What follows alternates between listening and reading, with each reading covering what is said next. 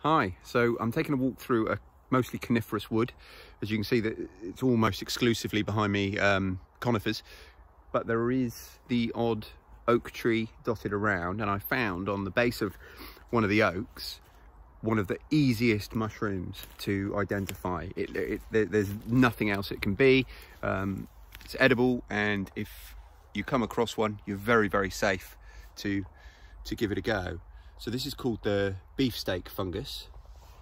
You can see by the colour and the size, it's a very distinctive mushroom. So I'm going to pick a bit now and then show you a few other shots closer up of it. But it only grows on oak or chestnut, and if you come across this mushroom, it's impossible to mistake it for anything you need to worry about. See, there's another one under there, so I'm going to cut a bit off just through here.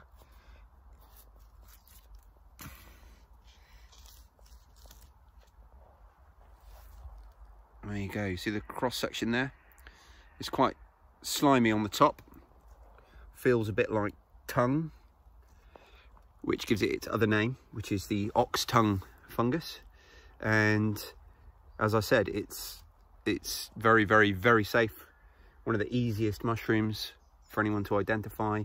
The downside is that it's not my favourite mushroom to eat. It can be a bit tangy. So I've read on the internet people suggesting soaking it in milk or cooking it in milk. I don't tend to do that. Perhaps I'll give it a go with this one.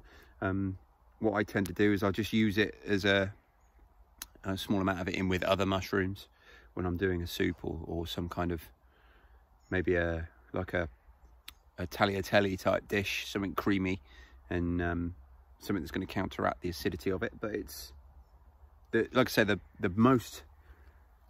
best thing I can say about it, the best thing about it is that it's just so easy to identify. So if you're out looking for mushrooms and you come across something that looks like this growing on an oak or a chestnut tree, you've got yourself an edible mushroom. Well done.